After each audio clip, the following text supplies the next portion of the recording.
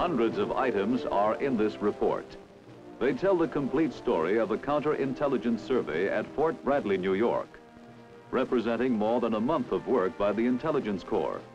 It covers information security, personnel security, physical security. Now in the hands of the Region Commander of the Intelligence Corps, the report is ready to serve a vital purpose, to help Fort Bradley's commander determine what measures he needs to protect his installation against espionage, sabotage, and subversion.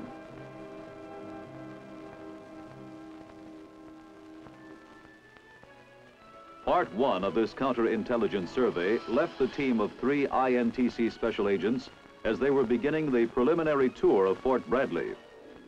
Accompanied by an escort from the Installation Intelligence Office, such a tour not only gives the team a chance to get briefly acquainted with the installation, but more important, it designates the sensitive areas.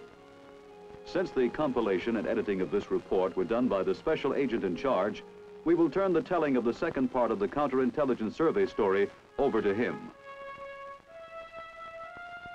Well, to begin with, Bradley's history could fill a book.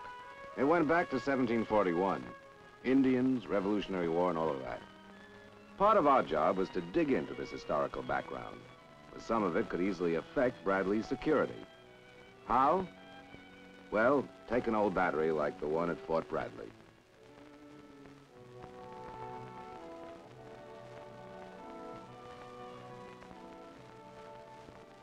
Sometimes you'd find a tunnel running from the casements to the arsenal, a tunnel that could well be used by hostile agents. Our escort confirmed the fact. There was such a tunnel, but its entrances are now covered by metal fencing material. I made a note to also ask the post engineer about it.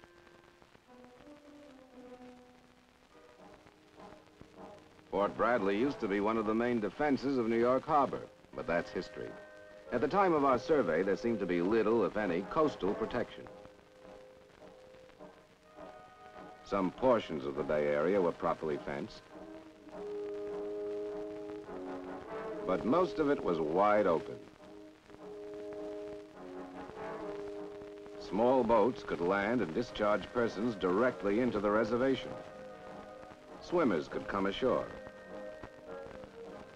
There was no point in commenting about it to our escort, since this was just an orientation tour. Driving on, we came to some buildings used for sensitive ordnance material.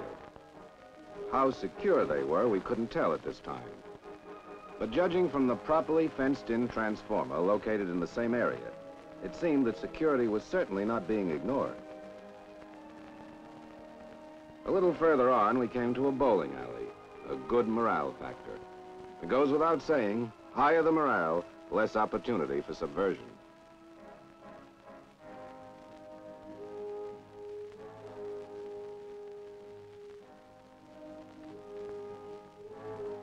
But what was this? A railroad track cutting right through the heart of the installation.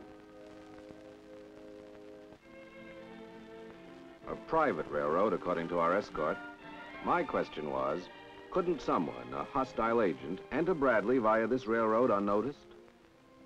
Something else for us to look into later on.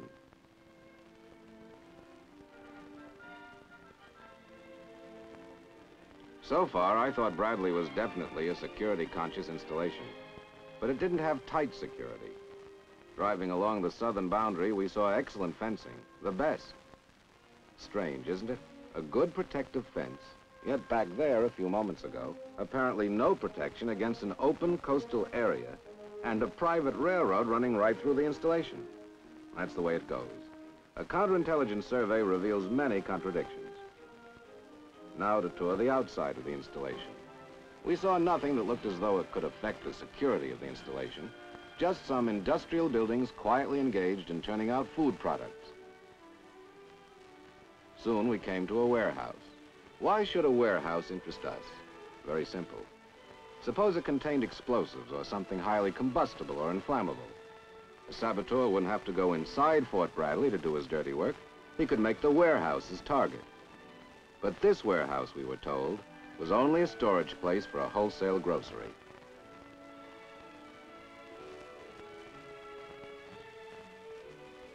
Well, that'll give you an idea of what a survey team might find on an orientation tour of an installation. It was time now to look into Bradley's security needs at closer range. Since the extent of an installation's security requirements depended on its mission, our next move took us to the office of the Installation Intelligence Officer. Bradley's mission. Here you are. To provide field maintenance, logistical support, and technical assistance for all missile units in the area. It's all yours. What else? Based on this mission, how important would you say Bradley is? Bradley's importance? Big question. Well, you see, Major Harding, our evaluation of Bradley's security depends on how vital the installation is. For example, what would happen if the installation were destroyed or neutralized? How would it affect our military capabilities? If this post were destroyed or neutralized, it'd be a big loss. A loss not only as far as trained personnel is concerned, or cost of equipment, but the chain of supply and maintenance in certain vital military areas. Couldn't other installations nearby take over? Could, but take a look at this. Now, let's say Fort Pershing took over. To supply its vital military customers, Pershing would have to contend with routes of travel through heavily congested communities, a complex of bridges and vehicular tunnels. It'd take hours, days. Now, Bradley is a vital link in our chain of defense. All of which told us that Fort Bradley had better have good, tight security. Yes, the more important the installation, the more protection it needs. From this point on, our job became a minute inspection of the installation. For this, we needed blueprints, and for blueprints, we went to the post engineer. Can you read blueprints? It's part of our job, but we're not experts. We'll be needing your help from time to time, Major. Well, just say the word. Now, let's take a look. Now, these are the temporary buildings. T-103, 106, 7, 8, and 9. Over here are the permanent buildings, 21, 22, and 30. These are sensitive areas. This is Bradley's original boundary where the railroad is now. Oh, Major, that railroad. Does the installation have any control over the trains passing through? Not very much. You see, the railroad company owns the right-of-way. Of course, the provost marshal keeps a pretty sharp eye on it. Trouble is, legally, we can't get rid of it, and we need all of the area on both sides of the track, especially with this ordnance expansion program. Sometimes you've got to make the glove fit the hand. Excuse me. Sure. I didn't say so, but I thought to myself, a tight glove can cramp your fingers, sometimes stop the blood circulation. But such things, for diplomatic reasons, you keep to yourself. Make a mental note. Add it to your yardstick in measuring an installation's security requirements. Fencing and bridging might be costly, but worth it. Now, is there anything else I can do for you? Well, Major, can you furnish us with blueprints on water, power supply? And one other thing. You got anything on hidden tunnels? Oh, you mean the hidden tunnel over at the old battery? We heard there was one. Yes, it runs from the gun emplacements to the arsenal. In fact, there's a branch that opens on Bearskin Bluff. We'd like to take a look at it. Well, just let me know whenever you're ready. Well, thank you, Major. Now, in the meantime, if you can give us some blueprints. With blueprints to guide us, Bradley's mission always in the back of our minds, we got started on physical security. Fences, gates, more fences, more gates. During those first few days, we saw dozens of them. Our photographic record was beginning to tell the story of a counterintelligence survey. Al, our photographer, the youngest member of the team, was piling up experience as quickly as he was piling up still shots of Fort Bradley. Paul, our authority on security regulations, kept adding to the checklist. The fact that Fort Bradley was considered such an important installation increased our workload. Sometimes we operated together, sometimes separately. And that way, we were able to cover a lot of ground. Good examples of security and exceptions. To a great extent, military installations are like human beings. They have their good points and weaknesses. Take some of those fences and gates we inspected. There was the 8-foot cyclone chain link fence with an 18-inch, 3-strand barbed wire overhang, extending outward. One of the best. Then there was a gate.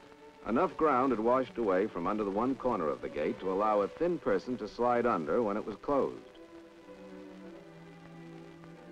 Another good fence, but a security weakness had occurred. Thick shrubbery could not only obscure a hostile agent's movements, but could help him climb over without any difficulty. These are fine, Al. You know, I'd like to get some shots inside the tunnel. When the survey's finished. I have an appointment with the provost marshal.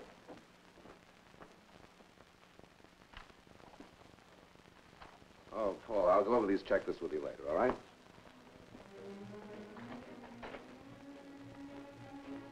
To examine the guard system and to discuss items that had been noted, the provost marshal made the rounds with me. Just to give you an idea, tight security was practiced at both the main and rear gates, everything according to established procedures. This included proper identification procedures and vehicular control. If someone had an improper identification or no identification at all, the guard would first telephone the person or office to be visited to determine if the visitor was expected. If he was expected, he'd be given a visitor's slip to be signed by the person visited. The slip giving time of arrival and departure would then be returned to the guard.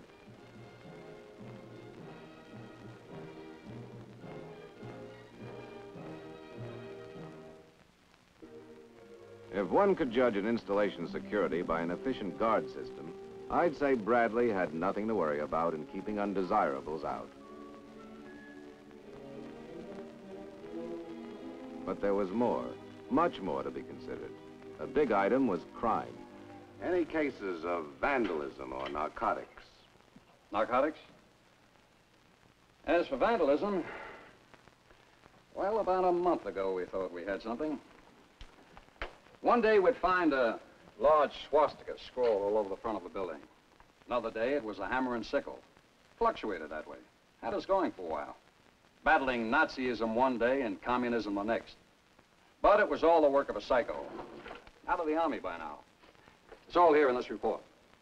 Take it along with you. How about homosexuals? To the best of our knowledge, none. Vandalism, a high crime rate, personnel with abnormal habits, these factors must be considered. Their presence can form a weak link in any security chain.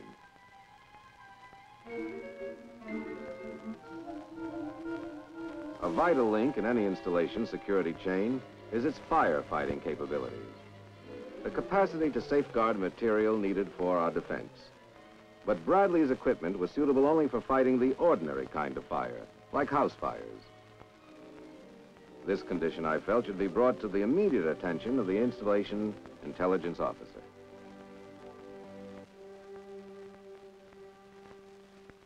Not enough equipment? Well, plenty of equipment, Major. It's not the right kind. Bradley is now dealing with electronics and modern fuels. Let a fire break out and... We've had it. I'm afraid so, Major. Bradley's mission is practically begging for a new fire truck. The most up-to-date model you can get. Well, that's a costly item, a new truck. But the material moving in here is even more costly. We don't like to be unreasonable with our recommendations, Major. No, you're doing okay. Keep going. The budget's our problem. An on-the-spot recommendation. A chance for the commander to correct the fault before it showed up in our counterintelligence survey report. According to our checklist, we were covering a lot of ground. Our photographic exhibits were piling up. Like the other batch of stills, the latest one showed examples of some security problems still to be resolved. There were buildings with good protective lighting, and buildings which for their new use needed better equipment. My boys were doing a good job. They examined fire escapes, power lines, drain pipes. They went in and out of places like moles. examining false ceilings, underground areas where a saboteur or an espionage agent could operate, with access and escape through unprotected gratings. Yes, we had covered a lot of ground. Of course, the things you've been told here are just some of the highlights. It'd take hours for the whole story. With the 25th of October as our deadline, we had a little more than 2 weeks of survey left.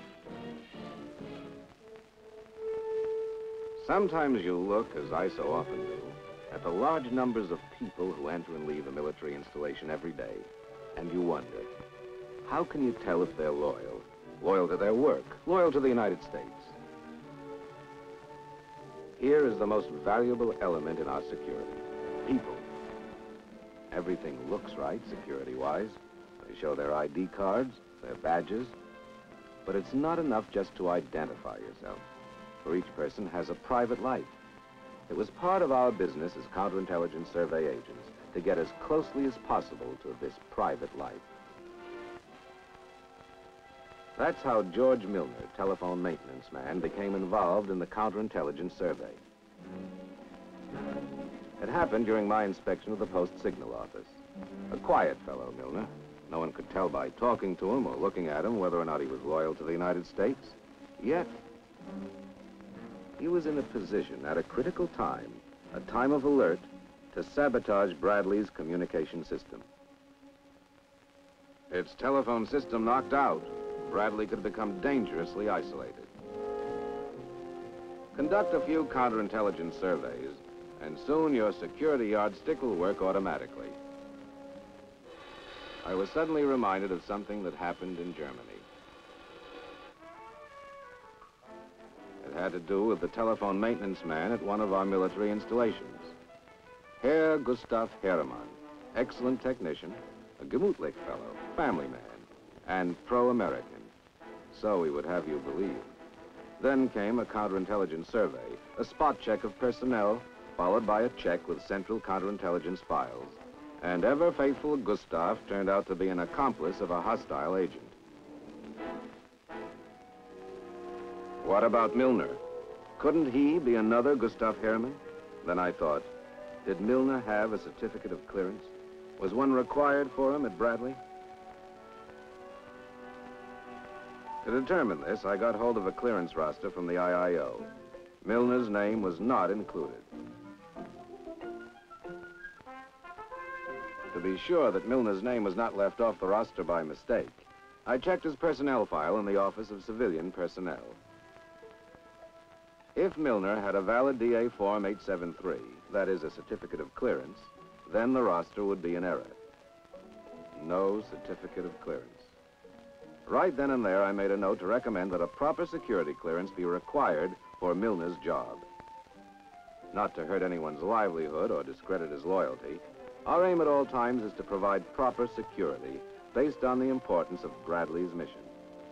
By this time, we were well into our inspection of personnel security. Using the clearance roster as a guide, we spot-checked about 20% of the civilian personnel folders. In each case, roster personnel had a valid DA Form 873, Certificate of Clearance, showing to what category of classified material a person was authorized access.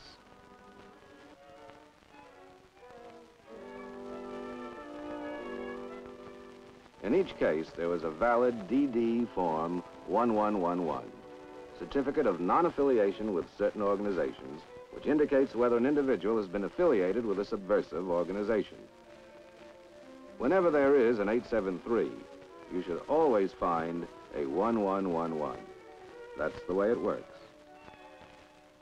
In the military personnel office, we spot-checked about 20% of the enlisted men and 20% of the officers. Yes, it was necessary for us to get as closely as possible to the private lives of those who hold down sensitive positions. As for security of information, our inspection showed a healthy regard for regulations. Take incoming classified mail. All incoming classified mail was handled by a control clerk. Proper procedures were being followed in receiving, examining, opening, and logging documents received. Appropriate entries were then made on the Mail and Document Register, DA Form 455.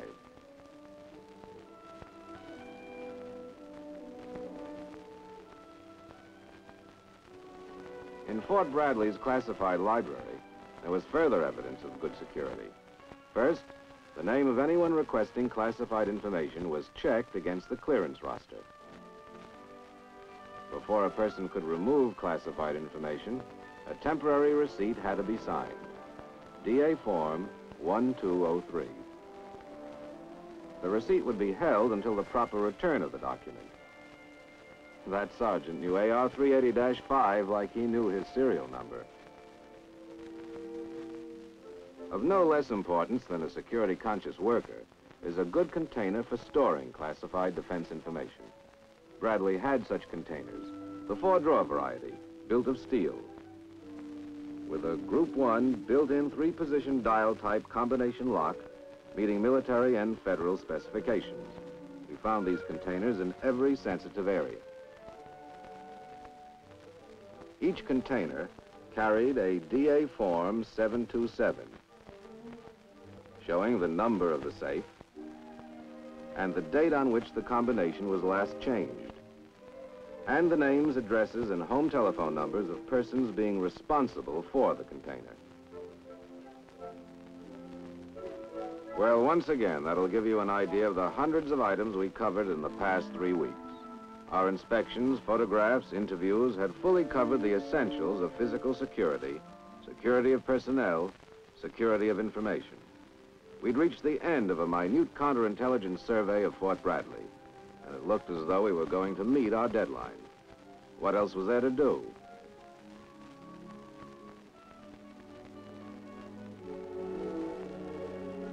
That telephone call gave us the answer. It was from the office of Fort Bradley's commander. The commander and the IIO were ready to meet with us for a final briefing. This has to be corrected, I know that. We're happy to report, sir, that Bradley's present security measures are not far afield from its counterintelligence needs. Well, that's good to hear.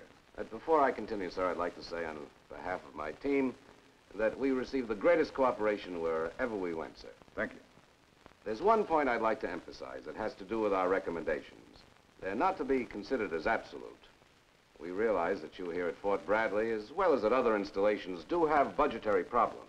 Well, that's true. And I'm very glad to hear that you realize that. So if any of our recommendations would take too big a slice out of your budget, sir, please tell us and we'll try to make other recommendations. Well, that will do. Now, in that regard, you mentioned something about perimeter fencing.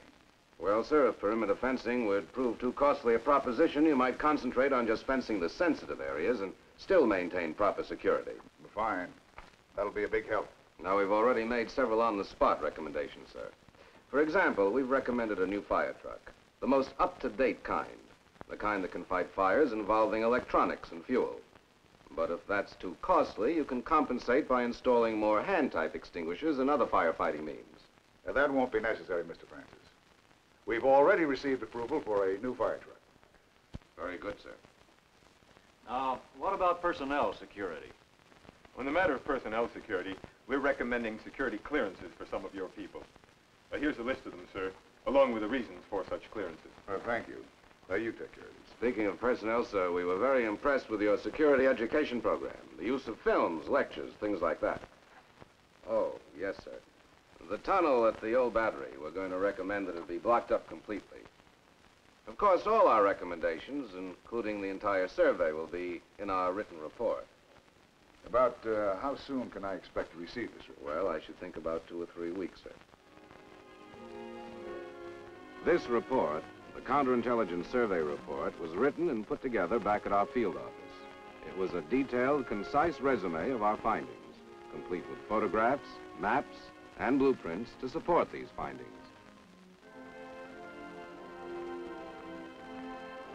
On 20 November, 6 weeks after we'd been assigned to the job, the INTC Region Commander had the report. And a monumental job it is, to say nothing of its importance to our national security. Now, to get it to the commander at Fort Bradley. Forwarded to Group Headquarters, the report, accompanied by a cover letter, is sent to the Assistant Chief of Staff, G2, 1st Army. After receiving an endorsement at 1st Army Headquarters, the report finally reaches the commander at Fort Bradley. Yes, here's where it all began. By request of the commander, a counterintelligence survey has been made to determine the security needs of Fort Bradley. A factual guide is now available to help the commander protect his installation against espionage, sabotage, and subversion.